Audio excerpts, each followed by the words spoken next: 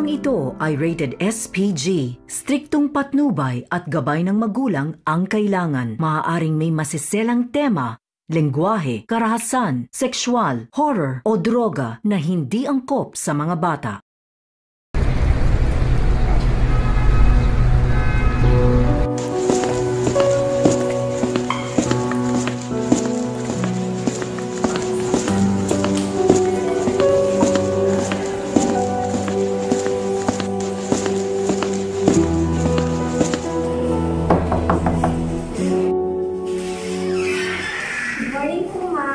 Good morning. Saan po pwede mag-apply? This way na lang, sasamahan na lang kita. Thank you po.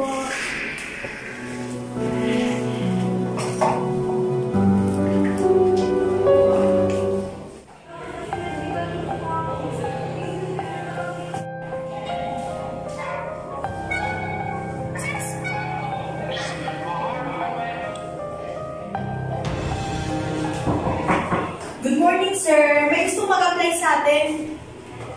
Yes, ano yun? Sir, kayo po ba Sir Juanito? Ah, yes. Nag-hiring kami ngayon.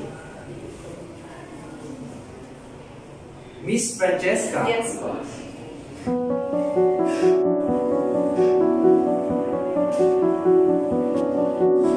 Okay, Miss Franchesca, you may now sit down.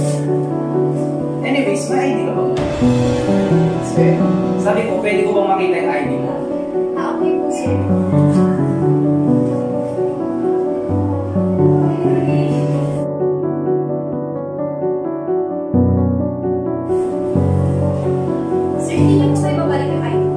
Kailangan ko ba itong tignan ng maigi? Anyways, nakikita ko naman sa itsura mo namin. Kagandahan ka na lang. At napaka-sexy ko. You may now start working tomorrow. You're hired. Thank you, sir.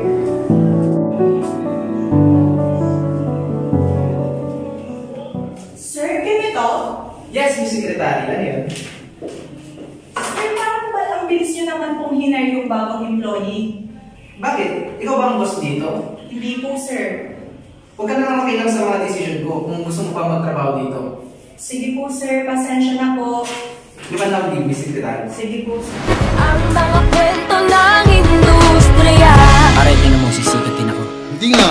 Ito ay ang mga kaganapan sa buhay ng isang tao sa mundo na iba't iba ang kulay. Ilaw na patay sindi kahit na hindi gabi. Malalakas na tugtugin na nakakabingi, pero itong dinasal. Alam niyo ba? Parang ang bilis naman yata ang na-hire ni sir yung bagong nag-apply sa atin. Parang ito yung tingin ni sir sa magiging bagong empleyado niya. Good morning. Good morning. Okay, for the summary of our meeting today, ang kailangan nyo gawin ay forecasting, storage, at waste management para gumanda ang ating kumpanya. Okay, so meeting adjourned. Employees, you can now leave. Except for Franchesca. Okay. Sige, okay.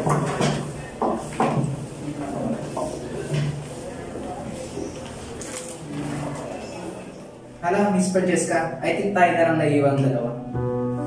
Makinig ka sa akin. Gusto ko talaga yung mga empleyado katulad mo na masunurin at presentabling tingnan. Sir? I like the lipstick.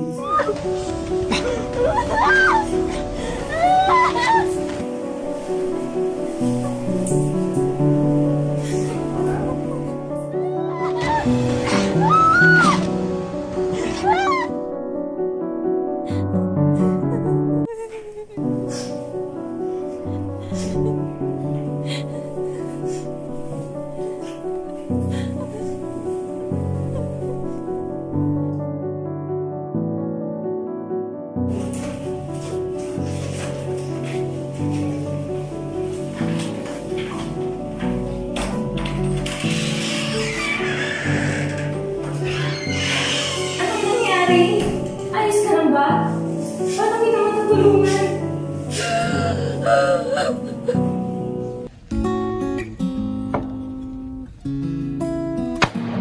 Republic Act Number 7877, also known as the Anti-Sexual Harassment Act of 1995, is a Philippine law that prohibits sexual harassment in the workplace, educational institutions, and other settings.